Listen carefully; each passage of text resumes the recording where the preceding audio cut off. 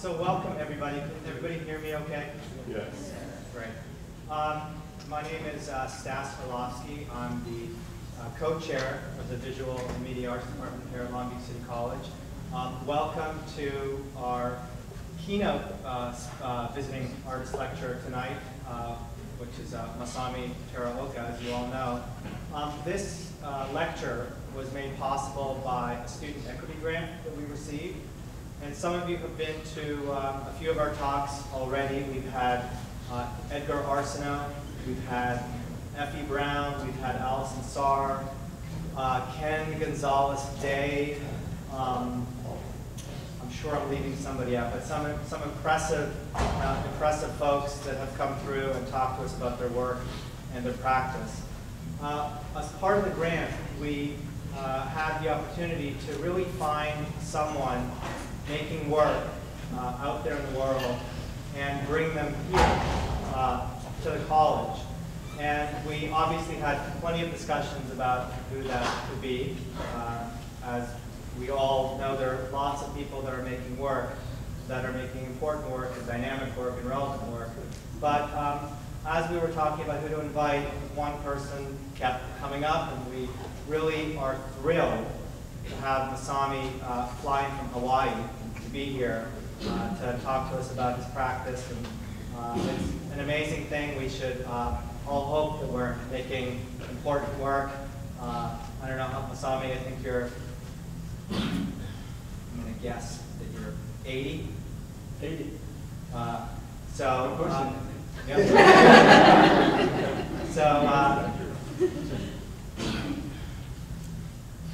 this better? Okay, great. Okay, now you can hear me. All right. I'm not going to repeat everything I just said.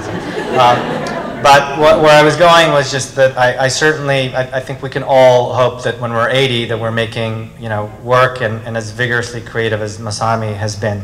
So rather than speaking off the cuff, I'm going to read a little bit about Masami because there's so much that there's no way I could possibly remember this. So let me tell you a little bit about Masami, and he'll take it from there. So Masami Teraoka was born in 1936 and is a Japanese-American contemporary artist. His work includes ukiyo-e influenced woodcuts and paintings. He was born in the town of Onomichi in Hiroshima Prefecture, and he studied from 1954 to 59 at the Kansei Gakuen University in Kobe, Japan, where he received his BFA in aesthetics. He moved to the United States in 1961, and from 64 to 68 attended the Otis Art Institute, now known as the Otis College of Art and Design in Los Angeles, where he received his BFA and MFA. His early work consisted primarily of watercolor paintings and prints that mimic the flat, bold qualities of Japanese woodblock prints. These paintings, done after his arrival in the US, often featured the collision of two cultures. Series such as McDonald's Hamburgers Invading Japan and 31 Flavors Invading Japan characterize themes in the work in this time period. These pieces blend reality with fantasy, humor, and commentary, history with the present. In the 80s, Teraoka shifted palette and scale to depict AIDS as a subject, transforming his ukiyo-e-derived paintings into a darker realm. Since the late 1990s, he has been producing large-scale narrative paintings addressing social and political issues, especially abuse in the Catholic Church. These large-scale paintings are inspired by well-known Renaissance paintings rather than by Japanese woodblock prints. Teraoka has been the subject of more than 70 solo exhibitions, many of which have traveled extensively, including those organized by the Whitney Museum of American Art in 1980, the Contemporary Museum Honolulu, now known as the Honolulu Museum of Art at Spalding House in 1988, and the Yale University Art Gallery in 1998. Also, in '96, he was featured in a solo exhibition at the Arthur M. Sackler Gallery, Smithsonian Institution, and in 1997 at the Asian Art Museum in San Francisco.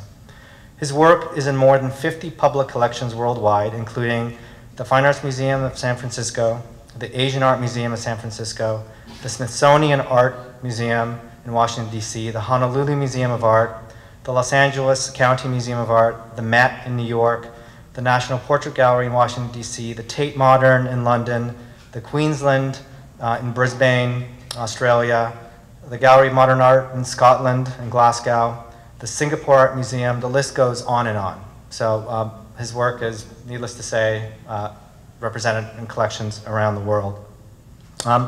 Masami has twice been honored by the American Academy of Arts and Letters in New York and received 2 fellowships from the National Endowment for the Arts.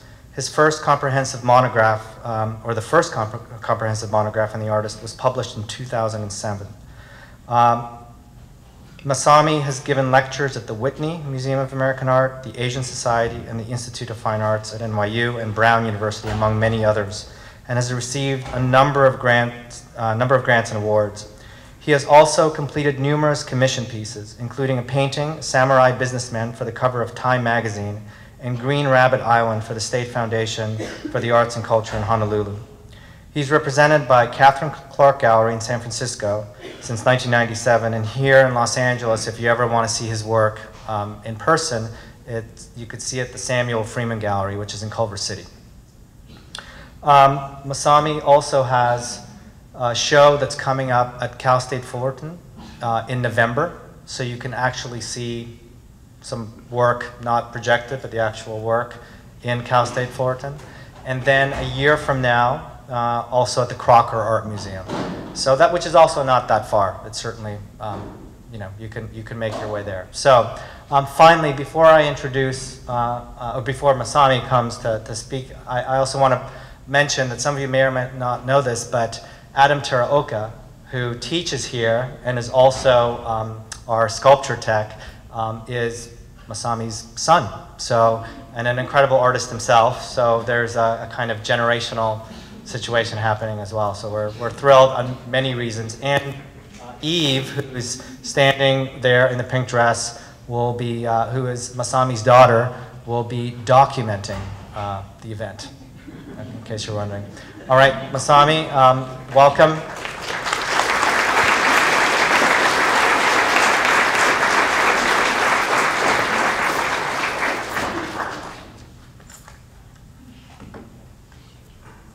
Thank you so much.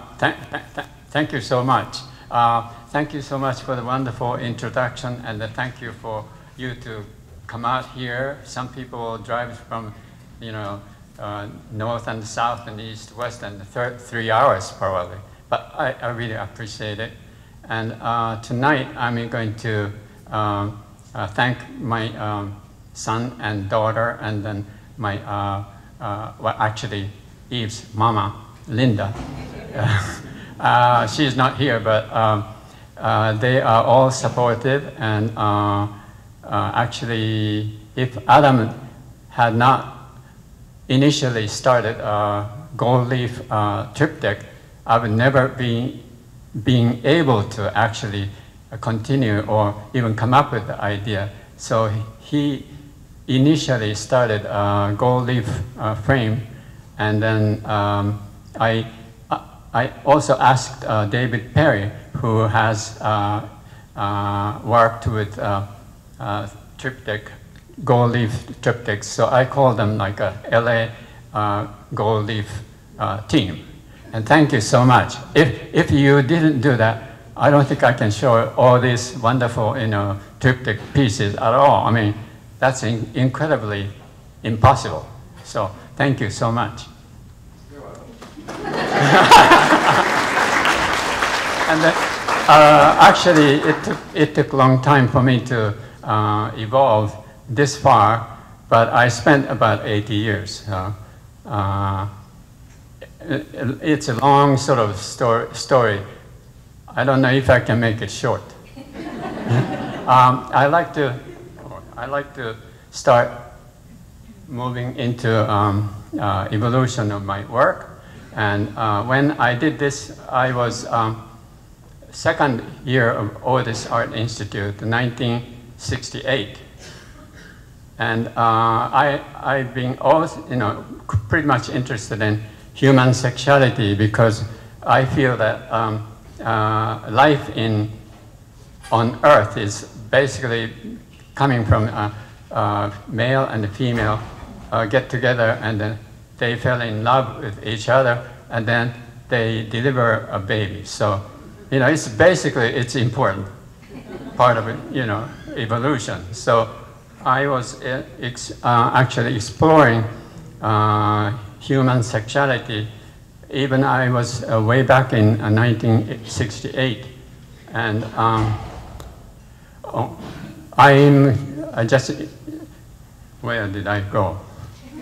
Oh, okay, so this is a sculpture, and the diameter is about 3 inches, and then the length is about 29 inches. And I was about to finish Otis Art Institute when I was working on this. And then, oh, I went the wrong place. Oh, wait a minute. That's not written in the script, but here's a round pyramid. So actually, it's part of the sexuality, which I feel like really tactile and then very sexy. And then during the time when I was producing these fiberglass and resin sculpture, LA people, I mean, LA artists were into minimal art and then plastic, resin kind of sculpture, and then meantime, I was working on, you know, almost like a personally interpretive human sexuality, but still pretty abstract. And this one is called, oh, yeah, male and female form. And it's about, let's see, 8 inches by 8 inches by perhaps, okay, 24 inches. So this is another version of human sexuality. And if I don't explain anything to you, you would not ever even suspect. This is not lasagna. This is American, okay, very important part of woman's figure. That's what I think. And this is, I felt like a, okay, American women in those, you know, during the 60s, they were totally out there.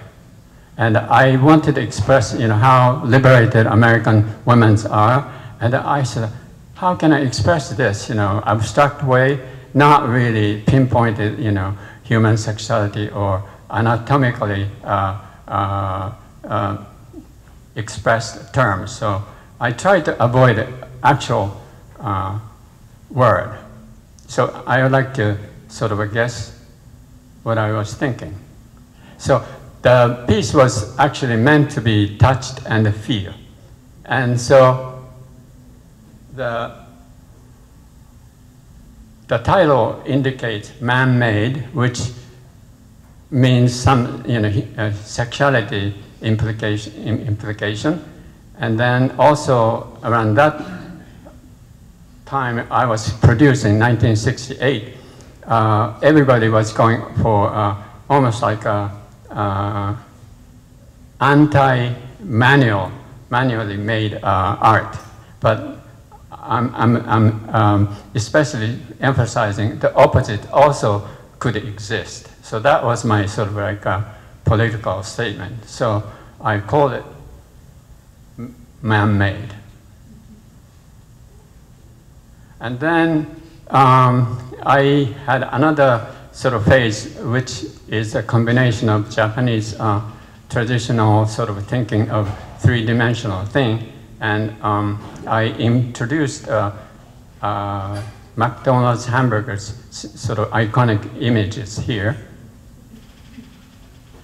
But then it's Japanese shunga tradition. So if you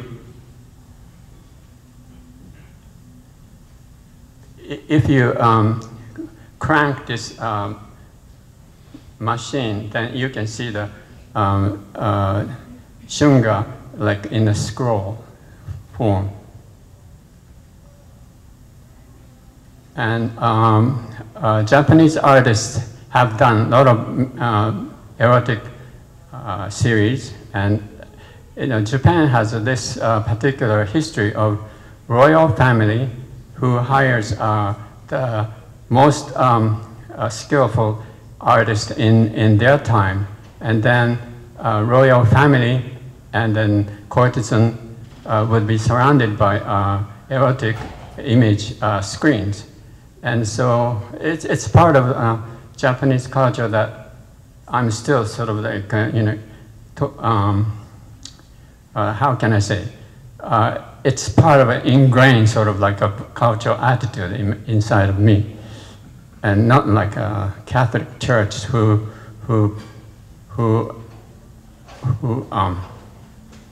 have a different point of view. And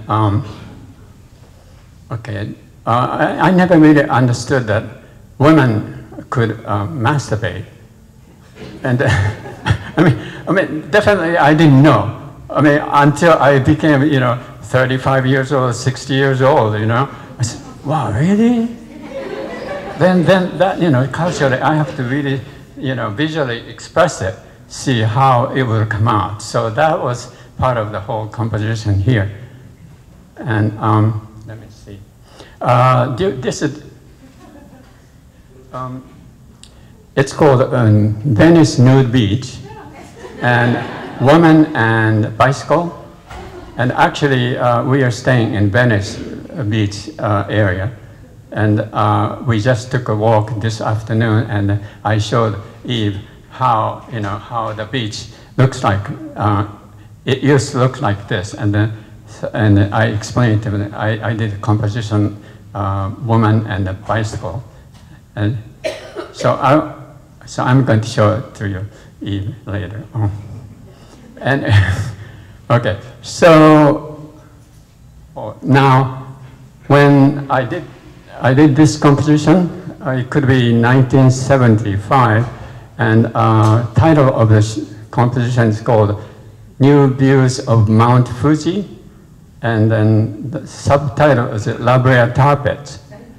And that time, during those 1975, Japanese businessman came to LA, and whenever they come to the States, they are looking for some merchandise that they want to bring back to Japan and then make profit. So I started thinking, if I were a Japanese businessman visiting Los Angeles, I would invest, to buy La Brea Tarpets and then bring it back to Japan and then open like a Disneyland entertainment place. So, and then I couldn't believe nobody thought about that idea. So anyway, so that's what this is all about. New Views Mount Fuji could have, La Brea Tarpets series in Japan, and they can have entertainment place from Kyushu Island to Hokkaido Island and the mainland, and that could be an interesting place. But anyway, next is McDonald's hamburgers invading Japan.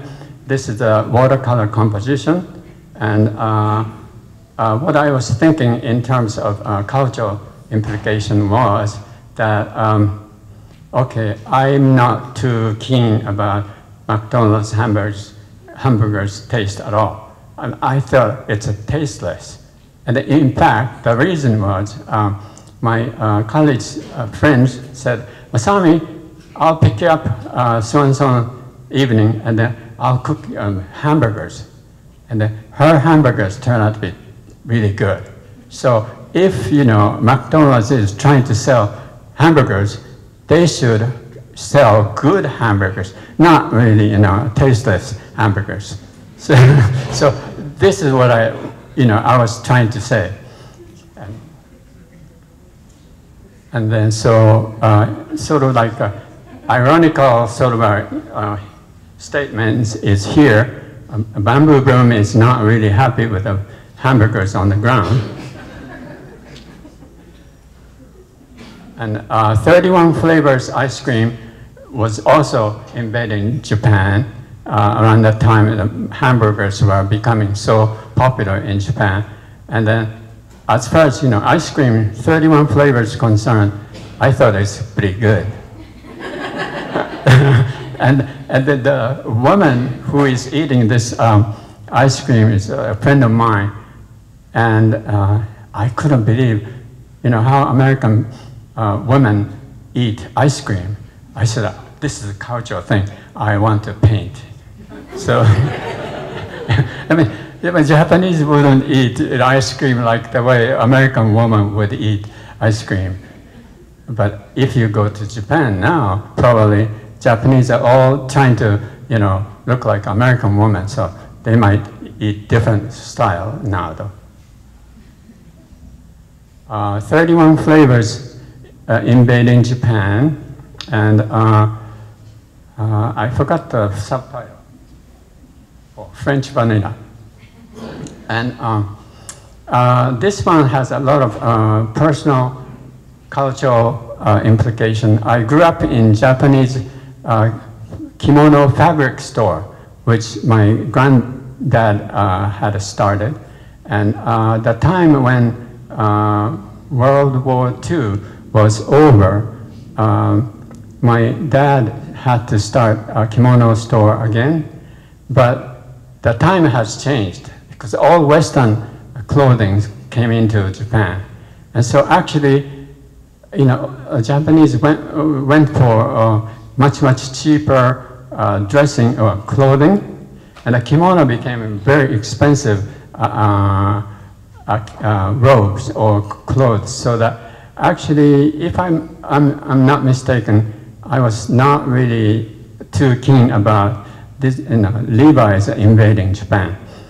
But anyway, it's a part of cultural change I had experienced directly. So a lot of Japanese people abandoned kimono. Wearing kimono is no longer affordable, and so I paint kimonos, but there's also personal reason that I wanted to have the chance to keep that kimono tradition. If I were able to invite my master Kunisada, and he comes to Hawaii to depict, or not depict, depict tropical fish. In the meantime, also he was interested in depicting eclipse. But there's, American woman just appeared from the water, and then he said, wow, I was painting fish, but I'm more interested in this woman's moon view. So anyway, so that was my narrative, And now when I did this composition, I was referring to Santa Monica Beach pollution. If I'm not mistaken, the time when I was painting this painting, I think 6 lifeguards got cancer because of the polluted ocean. Am I correct? I don't know if you remember this. So anyway, so in my sushi series, Ghost Sushi series, I wanted to say, okay, this is the alert for you, and if you eat fish sushi, you might get pollution from eating raw fish. So that was a part of the environmental issue that I wanted to record. This is mother and child, and her mother's child contracted AIDS. I'm not quite sure, but let's see. Nina Simone, does that sound familiar to you? Yes. Okay. She and I met her in New York, at that restaurant, and she brought her 1-year-old baby. And this baby is so beautiful. And but then, you know, while we were eating dinner, having dinner, this baby's head kept falling backward. And so I said, why does she do that? And she said, Masami, actually, you know, my daughter contracted AIDS. And then this was the, you know, early 80s. And nobody really knew exactly what the AIDS means. And so I said, I really got to paint this. You know, this story is so important. So actually, my inspiration coming from her, you know, real story actually inspired this image. And this is a San Francisco, no, Museum of San Francisco. It's a collection.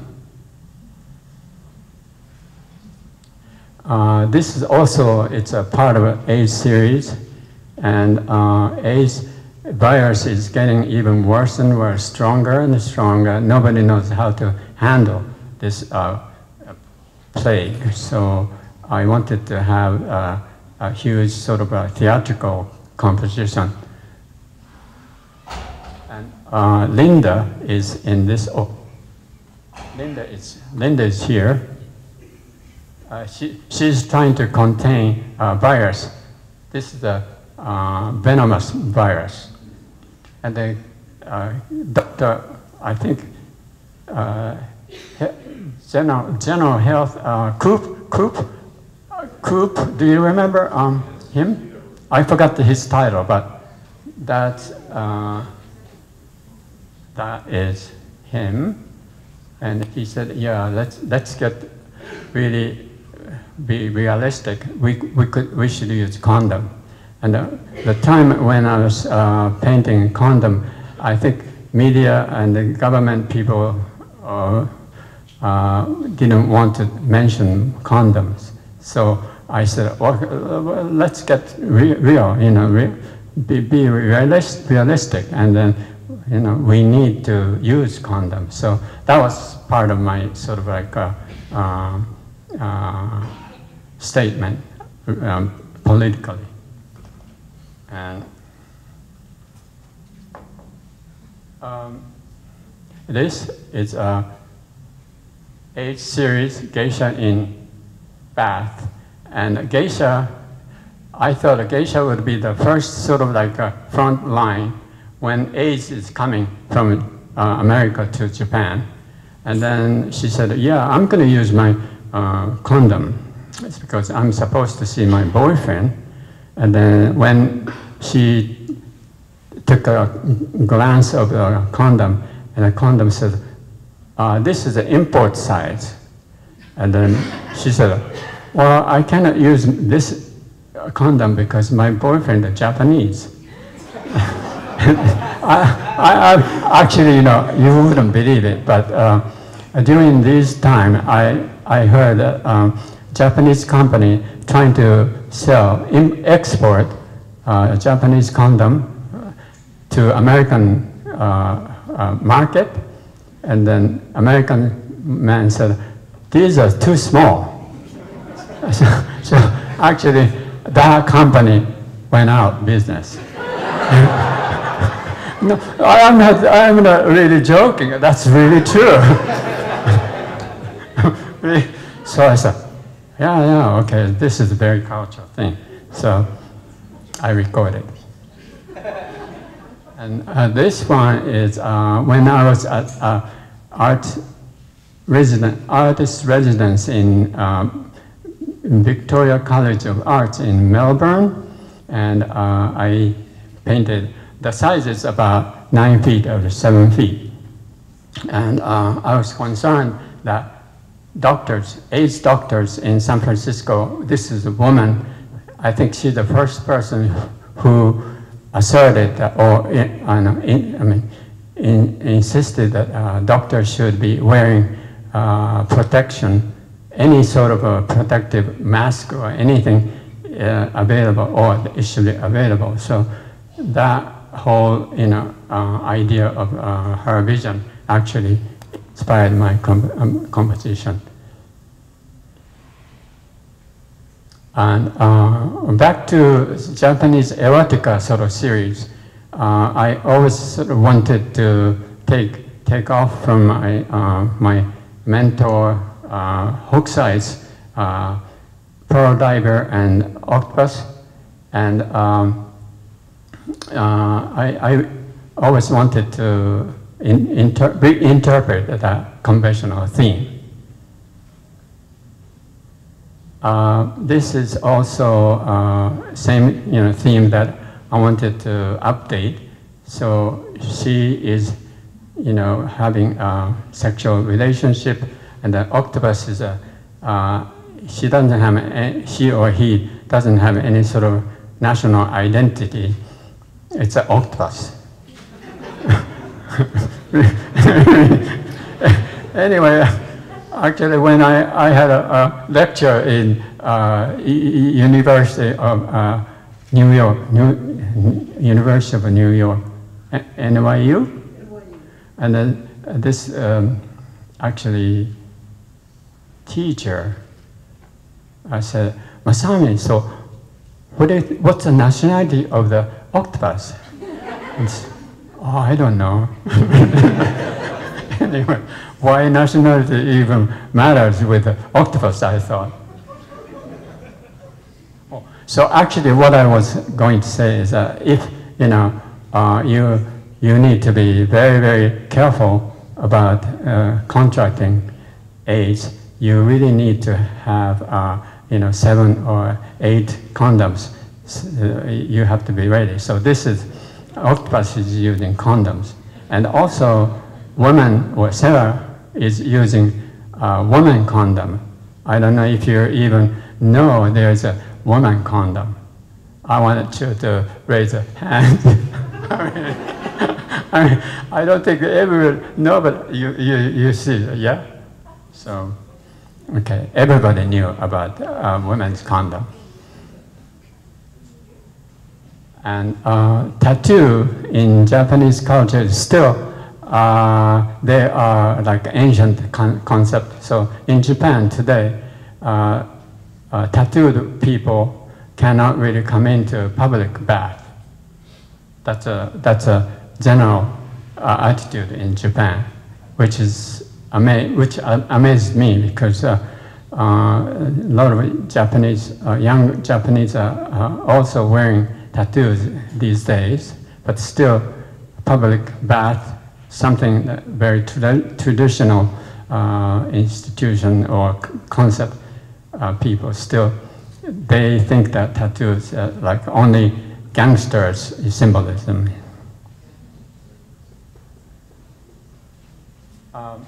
So this piece is actually transition from between watercolor to oil painting eventually.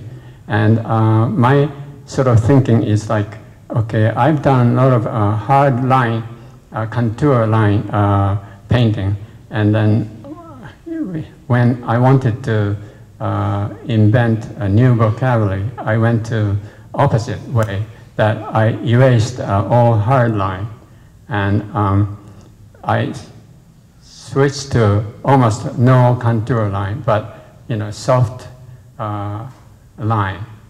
So I think that within my own career, I have rebelled against what I have established, sort of. And that's one of the sort of like way that I have felt that it would keep my mental attitude lively. So if I feel I have accomplished everything already too much, and then get so comfortable, I wouldn't be feeling too good. So I feel like I want to keep, inventing another phase and challenging. So I shall see how